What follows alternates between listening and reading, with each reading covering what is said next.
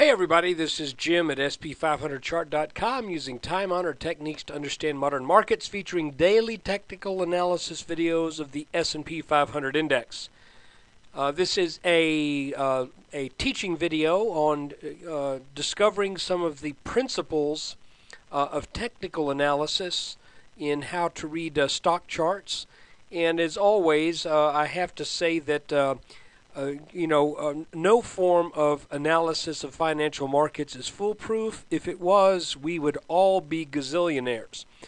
And we know that that can't be the case. Well, I don't know. The way they're printing money these days, maybe in a few years. But for right now, at least, that's just not going to be possible. So the stock market is a place where money is being taken from those who are impatient and those who were not knowledgeable, and is being funneled into the hands of those who are patient and who are knowledgeable. So there you have it. At any rate, I need to let you know that the website, sp500chart.com, and this video are for educational purposes only. Nothing stated at the site or in this video is intended to be used as investment advice. I can draw lines on charts, but you have to draw your own conclusions from your own research and make investment decisions that are suitable for your personal financial situation. And nothing has changed in the past number of weeks. I'm still not a licensed financial professional, and I am still just a guy who draws lines on charts. Today's lesson is going to be basically, why does resistance turn into support and support turn into resistance? And we're going to look at an interesting chart. Okay, we are looking at the chart of PZG, Paramount Gold Mining Corporation.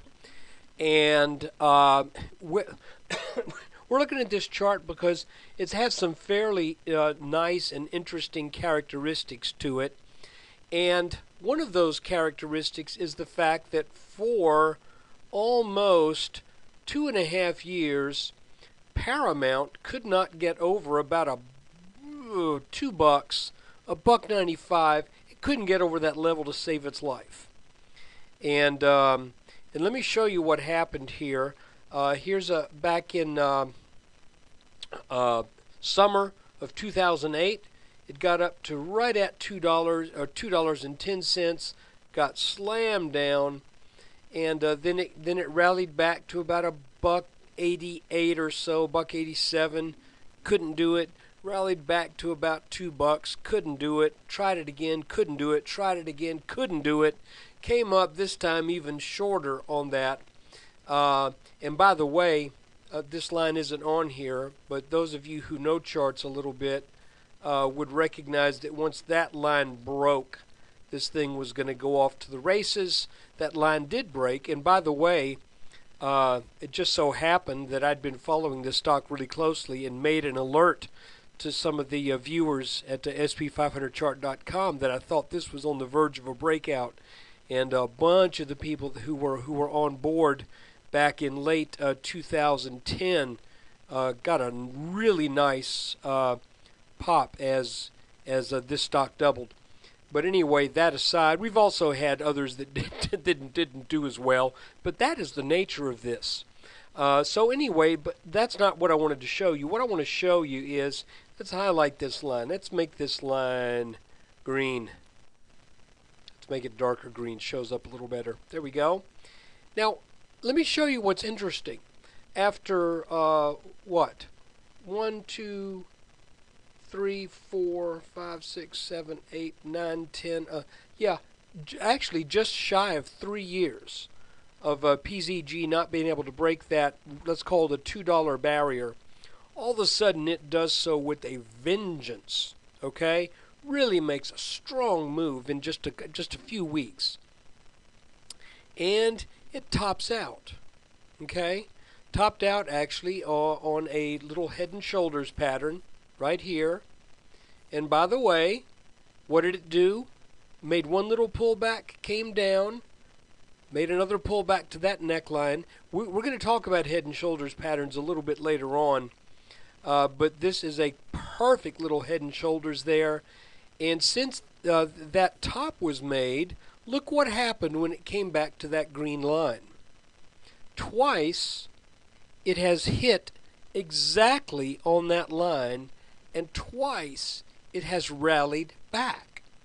Now I want to ask yourself, you need to ask yourself, why is this line now magically providing support, whereas for almost 3 years it provided hard resistance? Well, think about it. Think about the psychology of investors. Think about, now I'm not talking about day traders. Think about investors for just a second.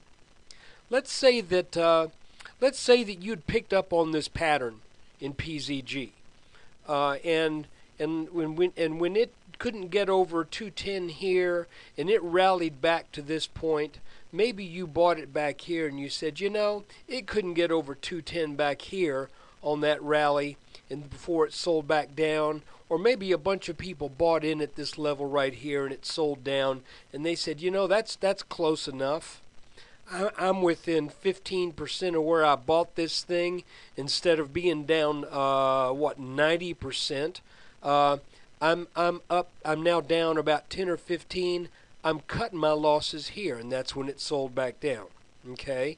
Then it comes back, this time a little higher, and it gets back to about $1.90 something. But people say, people who maybe didn't get out here and saw it sliding back down, they thought to themselves, well, I'm going to get out of this here, and because now's my next chance. So they get out. Comes down not quite as low, comes up. And again, there are people who are buying here too. And there are people all along this almost 3-year period who convince themselves, hey, here's the way PZG works. And I know this is true because I was on a I've owned PZG before, and I was on a PZG board, and people were all saying, look, when it gets up to $1.80, $1.85, sell it. Always sell it when it gets there. Okay? Because they said that's what it does. It's never going to break $2 again. It's just stuck under $2. So sell it when it gets to $2. And everybody, not everybody, but a large percentage of people grew accustomed to that thought. So they would sell it when it would get to $1.85, $1.90. They weren't going to get greedy and say, I'm not going to wait for the full $2. I'll take $1.80 or $1.85. Well, all of a sudden, those sellers become fewer and fewer, and PZG has some good news, and it breaks up over $2, strongly over $2. I mean, like within a day, it's up 260 or 250 or something like that. Well, now this is where you have to listen. What's the psychology? What's going on? All these people who know PZG as a stock, all these people who sold when it got around $2. How smart are they feeling now when PZG runs up quick to over $4? What are they thinking to themselves? Dadgummit, why did I sell at $2? That was stupid. Why did I sell PZG at $2? So what do? Well, if they're patient, they let it work its little deal out here with the top, and then they put it on their radar. And maybe even they have a good till canceled order in that says, I will gladly pay you $2 to own PZG shares once again. Just out of curiosity, I'm going to go to a 30-minute chart, and let's see where that level actually is. It looks like this was at $2 and about 1 cent. And right here, right at $2. So, what do you figure the chances of that are? Probably not too good that it would bounce twice right at that exact level, and that exact level would be really kind of the center of gravity of where this hard resistance has been for such a long time. So that is how resistance gets turned into support once it's broken, and broken, clearly broken. So, if PZG were to come back down to $2, guess what? I'd buy it next time. It's been kind of off my radar for a while, but I think I would probably want some PZG shares if it gets down there again. Now, just hypothetically, we had this line down here, that wasn't quite as long-standing as this green line, and it's not quite as flat either. But what would have happened if instead of breaking up here, this had gotten turned back and sold down to 55 cents, and then it started to rally back? Guess what would have happened that time?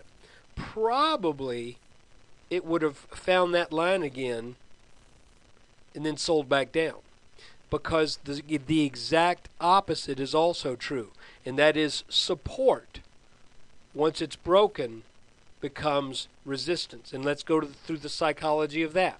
Let's pretend, again, we're going to have to use our imagination because PZG took a different turn, but let's use our imagination. Let's say that that you were a dip buyer in PZG, and every time it got down to $1.15 or $1.25, something like that, you would buy it because you knew you were always going to be able to sell it. You know what I mean? You thought you could always sell it for something north of $1.80, $1.85. So you buy it at a dollar. What is that? Let's call it $1.10. You sell it for $1.85. Comes back down. Oh, good. It's back. Maybe not quite to $1.10. I'm not going to get greedy. I'll buy it back at this time at $1.21. And you sell it at, well, let's not get greedy. You sell it at a little bit less than what you got for it back here. Then it comes down and you say, okay, third time is going to work again. I'm going to buy it here at $1.27. And then all of a sudden, the bottom falls out. Boom. And you're going, uh-oh. You bought it for $1.27, you and a bunch of guys, and or women. And I don't want to be sexist, but a bunch of people bought it for $1 and you know what, $1.18, let's say, and it crashes down through this line. What's your psychology now? Well, the psychology now is I just want to get out even. So it rallies back, and once it gets to about your price, you say even is good. Having sat through a 50% paper loss, which is a real loss, but having sat through a 50% loss in my account on this stock, if it gets back to where I can get out even, I will gladly do so. So it comes back up to that break-even point, and then all of a sudden all of those people who were the dip buyers before now become the peak sellers. So that's how resistance, once broken, turns into support, and that's also why support, once broken, tends to turn into resistance. This does not work 100% of the time, but armed with this knowledge, you would be surprised how many times in a chart you can see this kind of thing going on. And so anyway, hey, appreciate you taking a look at this video, and I have to be honest, I've got an ulterior motive. I'd like for you to come by sp500chart.com and check out what we do, and consider the daily S&P updates that I do after the close. Oh, my goal is, I can't say 100% of the time because every now and then something's going to happen, but I'm going to say 95% of the time, if the markets are open, I have an update that pretty much centers on the S&P 500 chart using these old school technical analysis techniques. Is it perfect? Absolutely not. Is it helpful? I think it will be. And the subscription is less than a cheap cup of coffee per day. It's $19.95 for per month, $189.95 for a year. Folks, there are people who charge $189.95 for a month. Now, of course, they're doing more than what I'm doing, but you get the picture. And also, every single subscription starts out with a 2-week trial that is only $4.95. And you can cancel at any time. Though I will let you know, if you sign up for a year, you've signed up for a year. Anyway, I appreciate you considering that. Come on by, take a look, check out the videos, and thanks for watching.